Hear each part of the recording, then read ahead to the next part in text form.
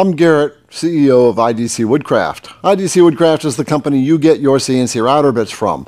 In this video, we are going to cover two functions in the Vectric software. I'm going to dive deep into the rotate function so you know how to have total control over the rotation feature. And the second one is a little thing that I just discovered the other day, even as a well-versed Vectric user, that I didn't even know existed. So we'll get into that one after we go into the rotate feature. So let's do that. idcwoodcraft.com.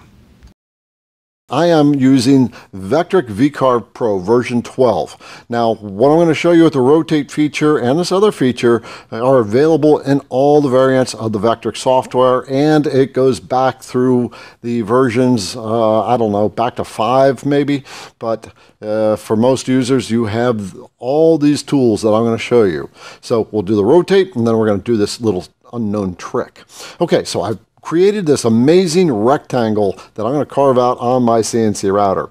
And most of you already know that you can select an item and then click it again and these beads will show up, and you can do little things with the beads. The little side beads will expand your items, the lower beads will expand the other way, and if you hold the shift button down you can expand them equilaterally, and same thing with the little white beads in the corner. But let's grab that white bead, there we go, just like that, hold the shift button down and it goes equilaterally. So you also know that these little blue buttons on the outside 4 corners are rotate buttons, and when you click and hold them with your left mouse button, you get this little rotate icon around your thing, and you can move your mouse and the item will rotate as you wish, and you can drop it wherever you want, and it's going to rotate about the center of the project or the selected item. So I've got this little bead in the middle right there, and that's what it is rotating around. So I'll move it around like that, and we can do that all day long. I'm going to hit Control Z twice to get that straightened back out. We're going to dive into the rotate function in the Vectric software so I can show you how you can have a lot more control over the rotate features. Now, there's 2 ways to get into the rotate function in the software. Number one is go over to the Transform Objects area, and usually the third icon in, when you hover over it, it's got this, it says Rotate Selected Objects, and it's got this little plus looking thing. When you select that, the rotate menu opens up. Now we're going to close this because I'm going to show you the other way the rotate feature comes on. I'm simply going to make sure my object is selected and then hit the keyboard shortcut, the letter R for rotate. And now our rotate feature is turned on, and the rotate command is turned on. But you notice there's something a little bit different here. There's this little donut right in the middle of the project where that plus was. What that rotate thing is, or what that donut is it is the point of rotation. So right now, if I just grab a blue bead and rotate it, I can rotate about center. But you notice now there's a little plus in the middle of the project because that's telling me where the rotate point is. Now I'm going to let that go and hit Control Z, and that donut is now gone. And when I try to rotate again, no plus shows up. I'm going to Control Z that again, and we need to get this plus back. Well, or this donut back. So what is this donut? Where is this coming from? If you go over to your rotate menu, you have a very familiar 4-point corner with radio buttons along the outside and a selector on the inside. Now we have rotated that once and the donut goes away, but if we click on one of these radio buttons again, that donut comes back. And now we can get full control of our rotation. Now we can actually control the actual point at which it's going to rotate. I told you that that donut is the point of rotation. When that's there, you can hover your mouse right over that donut and you get the little cursor with the arrows going up and down and side to side, and that's indicating that you can move something, which is the donut that we have selected. So I'm going to hold my left mouse button down and drag. Now I have a hold of that little donut, which is the rotate center of rotation indicator, and I'm going to move it right up to the corner. My cursor is going to snap there, and I've let it go, and now we've created our center of rotation around that point right there. So now if I grab any one of these blue dots, the project is going to rotate about that corner, and you see that little plus is at the upper left corner of the rectangle now. Once I let that go, the donut is still there. Now let's just click off of this item and then re-click back onto it, and the donut still hangs out there. Now here's something that's a little weird. We've rotated it to some random point. What if I decide I want this donut? Well, we're going to back up. I'm going to just hit Control Z, and we're going to move this point of rotation down to the lower corner first. And the way we do that is come over to these little radio button selectors, and you notice that was clicked, but it's no longer clicked. This one is clicked. Use coordinates. I'll explain that one in a minute. But we want to hit this little lower left button, and I click that, and now the donut has now shifted down to the bottom, and our center of rotation now is at the bottom of the rectangle, the lower left corner. I'm going to Control Z that again, and now we want to move this somewhere else completely. What if I want to move this donut all the way down to my XY0 point and have that my point of rotation? Well, that's where these Use Coordinates buttons comes in at. You notice right now it is selected. Even though we selected this lower left corner, it said Use Coordinate. It is automatically switched to Use Coordinates. And that's because it just does that. I don't know why it does that, because we're in the Use Coordinates function. If I just click out of that, we are now still in the lower left corner of the project, and I can still move it up and down. Now if I click off of it and go back into Rotate function, oops, I have to select the item, and now we go back up to there and it says Use Coordinates again. So what's going on here? Well, the software is just interpreting rotate as it understands this particular aspect. I don't really understand. It should be the lower left corner of the rectangle, and yet it is switched to Use Coordinates. So that's just a little something to be aware of. I'm going to hit Control Z to unrotate that, bring it back to the 90-degree mark, and now we're going to play with the Use Coordinates. I want to move the rotate point down to the XY0 position, and so we do that by entering these numbers here. I'm going to put 0 here, and you notice now the donut has moved down to the lower left corner. And what this gives you the power to do is you can move that point of rotation relative to anywhere. If there's some other item on the screen, I can simply click there. No, I can't. I have to grab the donut and bring it up until it snaps into some location like that. And then we see the Use Coordinates has moved, changed to whatever location that is at relative to the XY0. We're going to go back to that 0 point.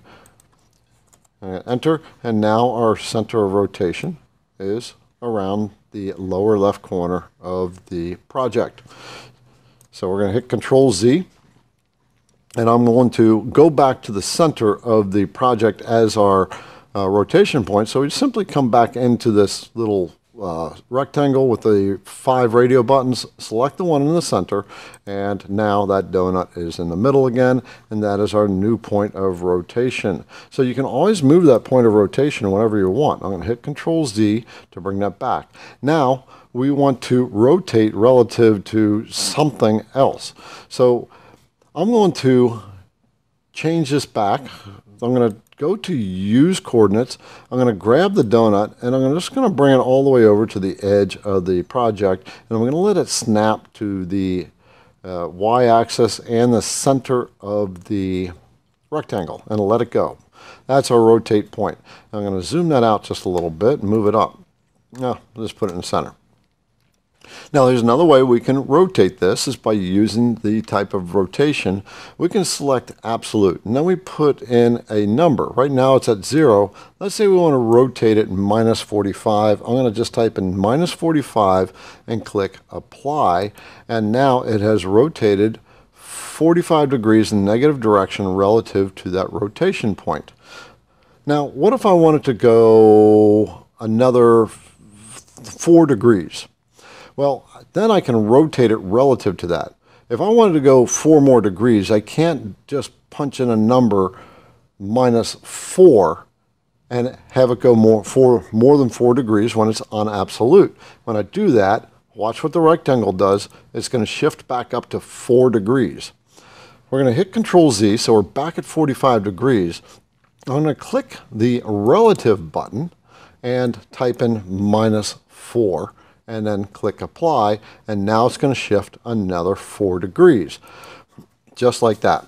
So what happens with the absolute? Absolute always bases it off of its original orientation, and if you type in 45 degrees, it'll rotate 45 degrees, but if you want it to go another 5 degrees, you have to type in 50 degrees when you're on the absolute.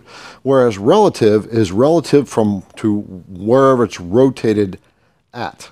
Then you can go another 5 degrees from there. So that is like full control over this rotate feature. That it's just a little more advanced. You don't use it all that much, but that's how you work with this. Now, we're going to dive into this other little trick that I didn't know until about 2 days ago, and most Vectric users don't know that. Before we do, I just want to let you know the IDC Woodcraft caps are now in and available on the IDC Woodcraft website. I'll link that down below. And if this gave you some understanding of the rotate feature, then certainly go and practice it and give me a thumbs up and a comment down below if I missed something on this rotate thing. All right, this other thing I'm going to be showing you is how you can take wonky lines and straighten them out in a very easy way. And I'll show you what I mean. We're going to go to this other design that I made, pretty amazing project right here that's really messed up, but I want to turn this into a cross. I don't know how to do that other than by redrawing it or clicking on it and hitting the letter N for node to bring up the nodes and start dragging these nodes around until they almost line up. But there is another way to do this.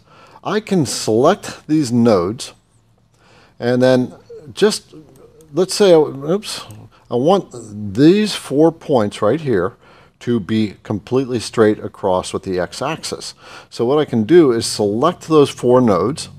When I hover over all of them, the nodes turn red, and then I can click the button X on the keyboard, and that, whoops, Control Z, I needed to hit the button Y on the keyboard, Y, and that straightened that out. And then I can do this one right here. These two, I'm going to hit X, and it's going to straighten that up. And then I can click these and hit Y and straighten that up. I'm going to hit Control Z to undo that. What if I want them to straighten up relative to this point right here, this particular node? Then what I'm going to do is click that node, hold my Shift button down, and select that node, and then we'll window around these other 2 nodes, and then we'll hit Y, and you're going to see these lines will create themselves or adjust themselves based on this Y position of that node. I hit that, and now that's straightened that out. And I can do the same with these nodes right here. I'm just going to straighten them out in X, and they will all line up.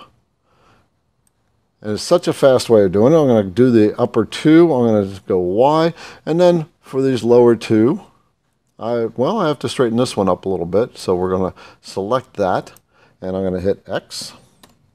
And then I want these last 2, and I want it based off of the position of this bottom node. So I'm going to just select that, hold Shift button down, select that one, and hit Y.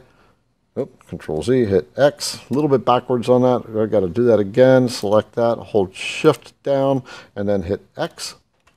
Control Z. I think I'm selecting the wrong ones. Shift there and hit Y, and there it's straightened out. So we got one more right here, and I'm going to go X. So what these are doing is they are straightening out relative to the axis that it's moving along that way. So I'm going to grab that line right there, and I just hit that pick point, so I don't want that. In case you didn't know, when you are in node mode and there is a straight line, there's going to be this little pick point right in the middle. You can grab that pick point and pull it out, and now you've created another node. I'm going to Control Z that. It still leaves that node in place, but it's there now. So what I have to do is I have to select these three. I've selected these three. They're now red, and now I can hover over that line. I should be able to pull that line. I have to do that one more time, and I can only pull that line. So anyway, that's not working out as well as I want it to work out. So I'm not sure why it's not locking in with all three of those. So it's like this here. Let's see if I can do something with that. There we go. Now that one is staying straight. Okay, so it's just the lines between the nodes that you can only do that to. If you have nodes over here, if you grab the line here and you've got another node that or another line you want to move with it, you can't do it. It's only going to grab the line between two nodes. So now I got to straighten that one back out and this one back out. So I'm going to select those three. I'm going to hit the X because I need to straighten out that way. So I think X is the one. And then this one here, I want it all straightened out. So I'm just going to grab all four of those, hit the Y, and they're straightened out. And now I can click that and we have done it. So it's a little tool that we don't use that much, but it's just a different kind of tool. So if this was helpful, then give me a thumbs up. Maybe you'll be able to use that.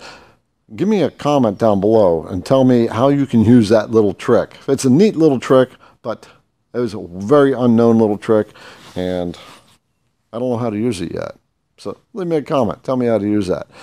With that, remember, IDC Woodcraft ball caps are now available. Let people know you are a creator. idcwoodcraft.com